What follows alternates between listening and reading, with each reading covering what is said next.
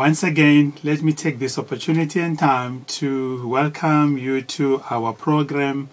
We call it mental health, we call it health talk, but all in the name of, being of service to the nation, service to our people, service to people of God.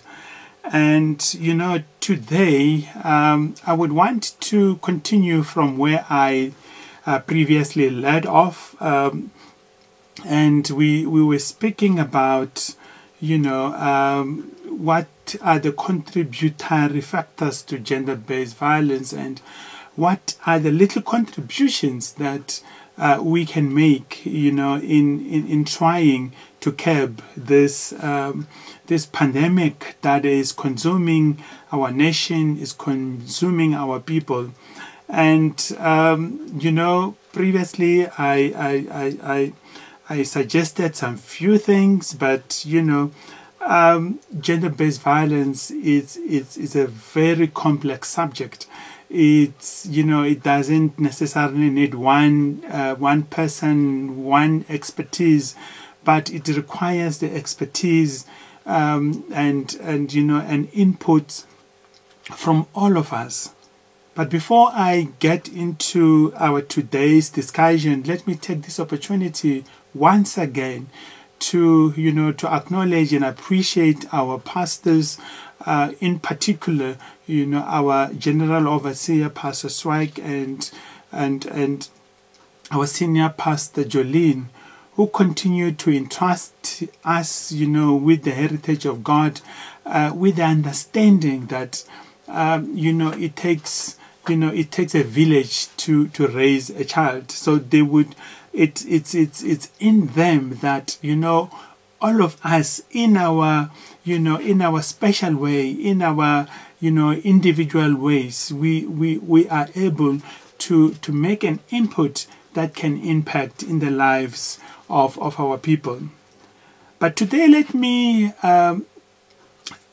in talking about gender-based violence, I read in one publication recently, and it was suggested that one way to fight this scourge of gender-based violence is to use whatever platform available to talk about it. We should not spare any platform, whatever platform. Should that platform be church, it should be used to speak against gender-based violence.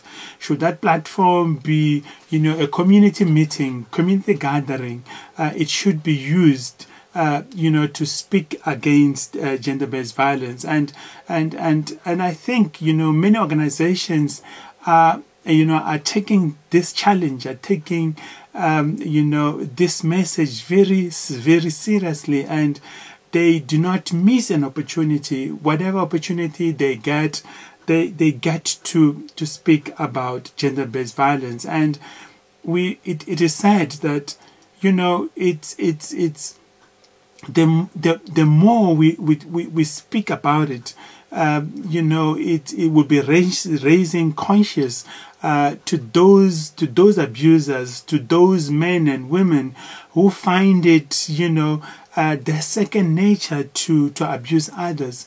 When we continue to speak against it, we and continue to pray about it, we will continue to do anything and everything about it. There will come a time when it's an embarrassment to be abusive against the other person, to be violent against the other person. And that's where we want to ultimately arrive, where to be a man, to be muscular, to be strong is not something to be used against the next person as a weapon, to violate the next person, to degrade the next person, to treat the other person like trash and all of those. But let me today, in an endeavor to continue to challenge us in talking about gender-based violence, I have tried to put something down that I thought would provoke us in our discussion. And today I have wanted to talk about the relationship between gender-based violence and the loss of income or loss of wealth and loss of employment. That's one thing that I've wanted us to labor on, but also wanted to say, is there a relationship between gender-based violence and and anger, or in the relationship between gender-based violence and also an inability from us to manage or control anger. And the last thing that I've wanted us to also reflect on was the relationship between gender-based violence and substance abuse. And maybe I should just start from the latter to say, is there a relationship between gender-based violence and substance abuse? Of course there is. I'm sure it's common knowledge, that where there's substance abuse, where there's drug abuse, gender-based violence is also prevalent. And one would then say, if there is a relationship which we know exists between gender-based violence and substance abuse, is there anything that we can do as a way to curb gender-based violence amongst our people, amongst couples, amongst people who are into intimate relationships? Of course, we can suggest, but the ball stops within the affected individuals to do something about such. But then the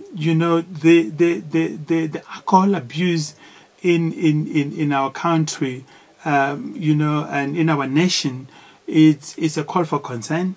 And the alcohol abuse and the substance abuse is so rife in our communities that maybe other than addressing issues of gender-based violence, maybe the first thing that we should also address, because it's the substance abuse, the alcohol abuse, or the high alcohol usage that we witness in our communities, among young people, about adults, actually across the board, be it young, be it old. The use of alcohol in our community is so high. And we know that with alcohol usage and alcohol abuse, the issues of morality it's challenged. There's high level of immorality as a result of of alcohol abuse or substance abuse.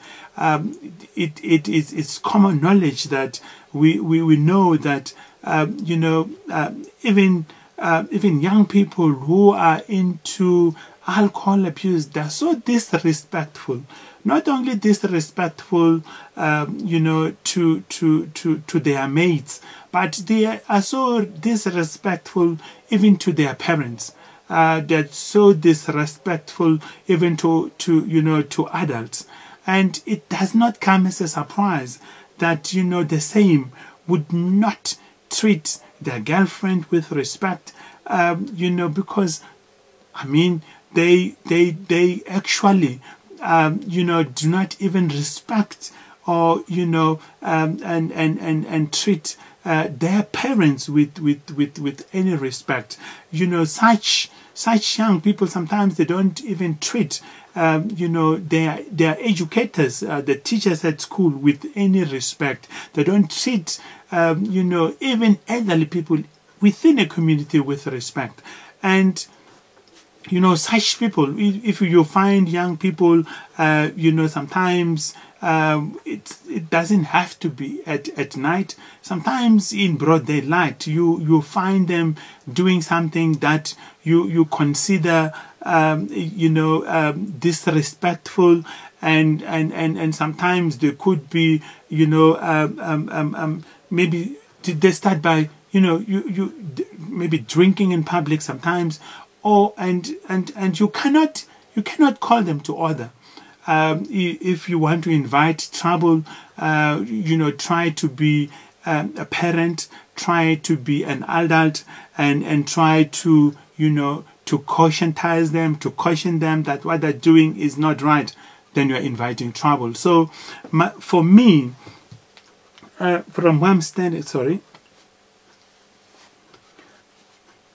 for me, from where I'm sitting, I'm saying that, you know, as a way to curb, you know, gender-based violence, maybe we need to do something about, you know, curbing the high-level usage of alcohol in our society, curb the high usage of alcohol in our communities, in our families. You know, most of the violence and that happens within our communities, not necessarily in communities, in our families, it's because of the high usage of alcohol. So I'm pleading and you know, with our parents, I'm pleading with our young people that, you know, until we put some kind of a control in terms of how we use alcohol, how we use substances, we will continue to talk about gender-based violence. But, you know, these substances, this alcohol usage, you know, they play a major role in contributing to the kind of violence. You know, when people are drunk, when people are high, their reasoning is compromised, and what they do to the next person, it's, you know, it's scary. And they do this without any conscience. They do this without any feeling of remorse or of any kind.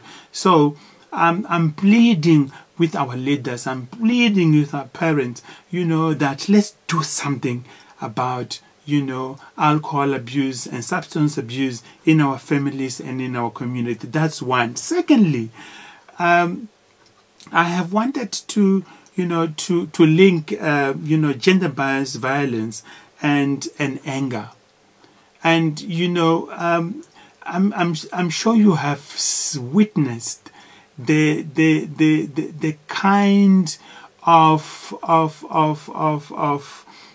anger that is displayed when in gender based violence matters. When one is stabbed, you find that a person has been stabbed 20 times. When a person is shot at, this person is shot, with all the rounds that are in a pistol, that, so this person are flowed, all the rounds in another person.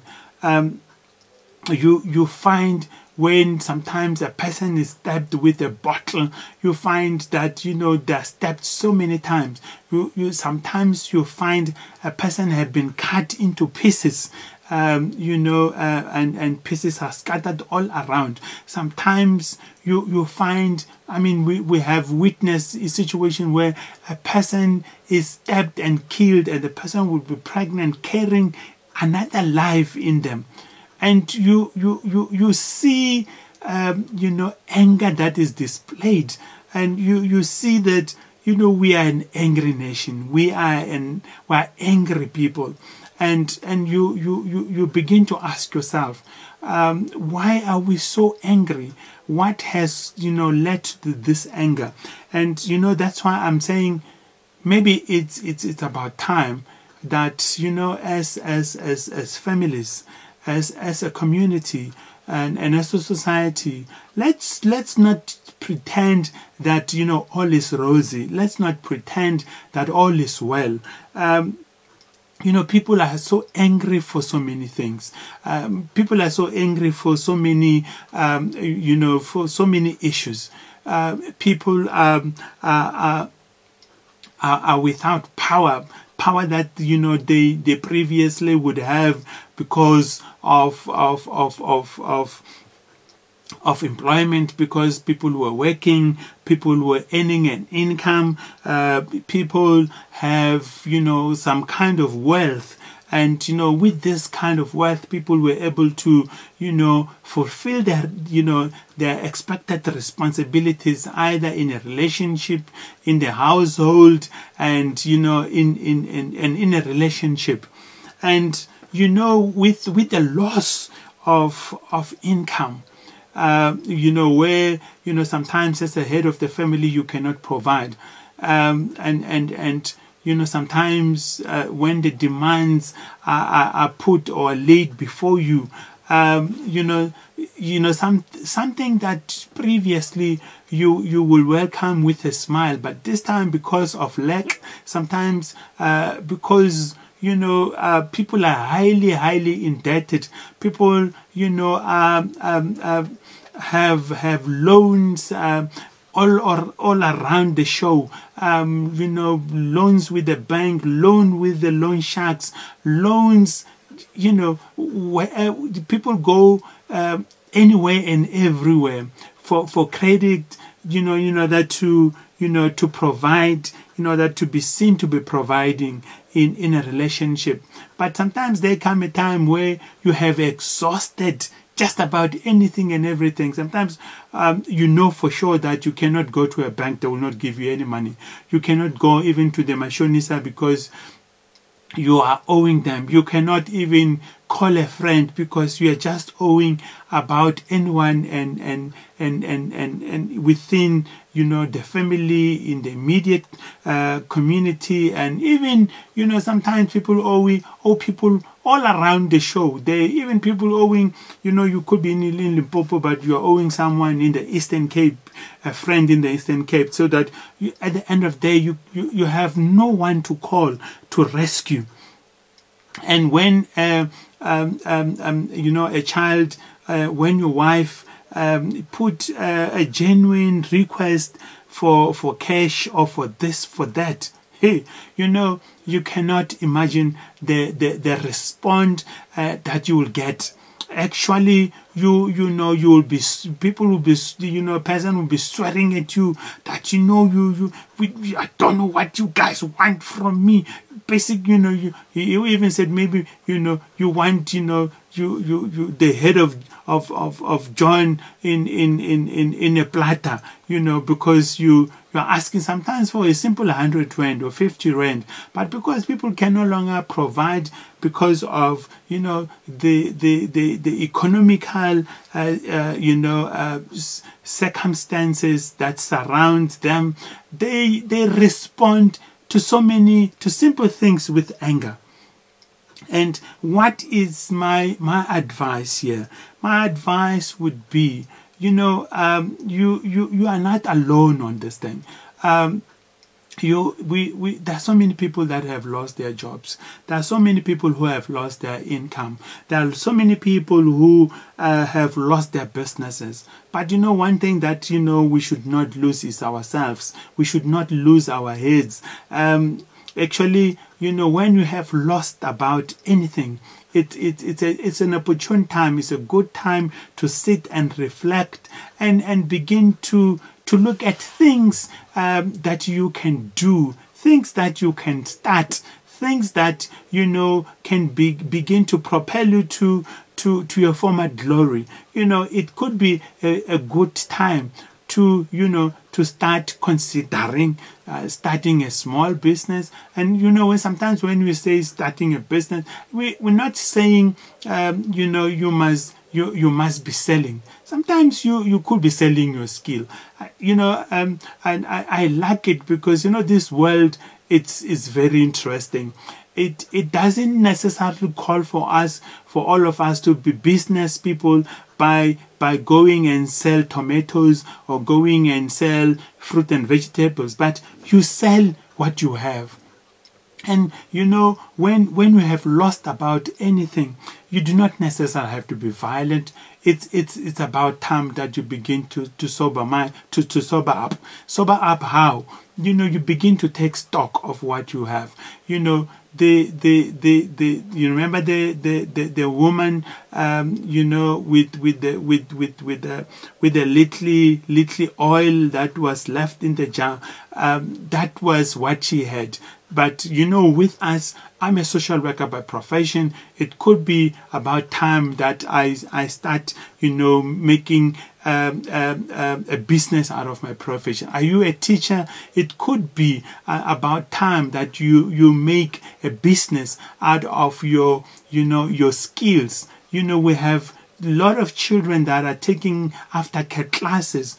If you're good in mathematics, if you're good in sciences, good in accounting and all of these things, these are skills that are rare, skills that are wanted out there. Go out there, start something, and you might find at the end of the day that you are channeling your anger towards the right direction. You are starting something that can sustain you, that can sustain your family.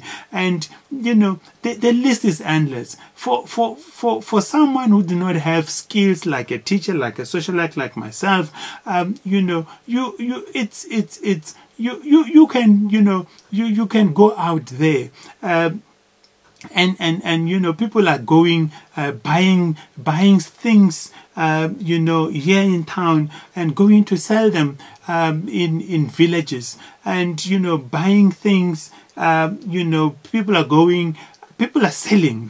People are selling and selling, and people do not have time to be angry. People do not have time to mourn the jobs that they have lost, to mourn, the income that is no longer coming, to mourn the income that has been cut in half. But instead, they're doing something, to uplift themselves. And in that way, you find that the anger that was boiling because of lack, because of the abundance, there's happiness in the family because of the abundance.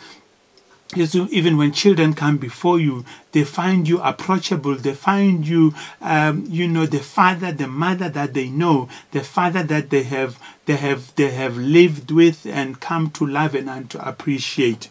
And with this few things that I've highlighted, I have, like I said before, that gender-based violence is complex.